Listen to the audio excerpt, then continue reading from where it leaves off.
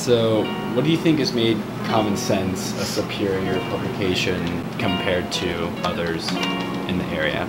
I think one, we come out every 2 school weeks, which helps us communicate better with the audience of the school. I think connect better too. I think also just the quality of our articles, content, our creativity too, how we design, how we cover topics. It's just something that I'm really proud to be a part of.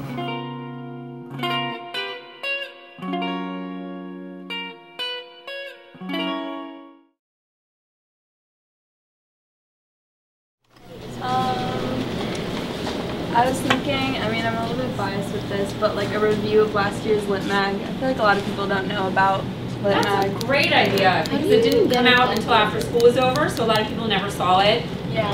Yeah, that might be a good thing to do with arts, like spend the whole page on it. Yeah. Like, yeah. I am Christina Tsakos, and I am an arts page editor. I joined my junior year because I did journalism my sophomore, but I couldn't join the team till my junior.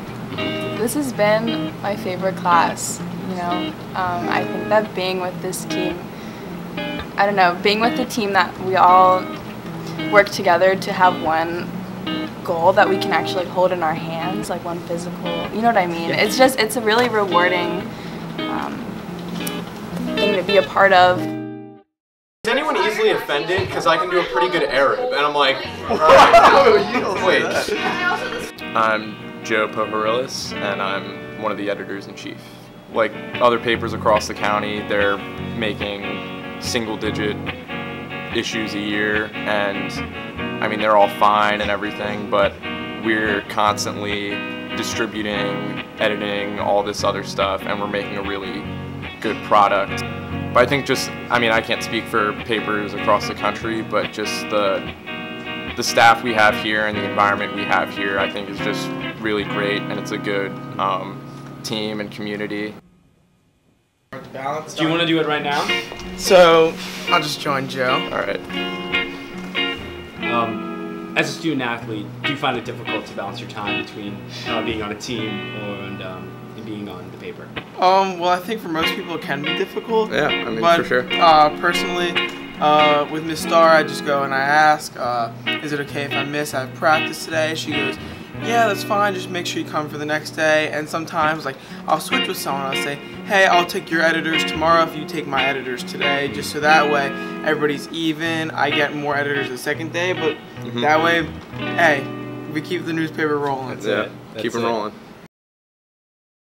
How to game the system, but the teachers game the system the same way, right? We purposely make the first marking period harder so that we hope you get a B so that you'll still work hard in the second marking period to try to get that A. That's cool. You exposed, that's it. I quit this school. I quit this school. I'm failing math right now. How do we do this? We are well aware if you get an A in the first marking period, you check out second marking period. So 100%, yeah, I got 7. My name is Eva Starr, and I'm the advisor of Common Sense newspaper and also an English teacher.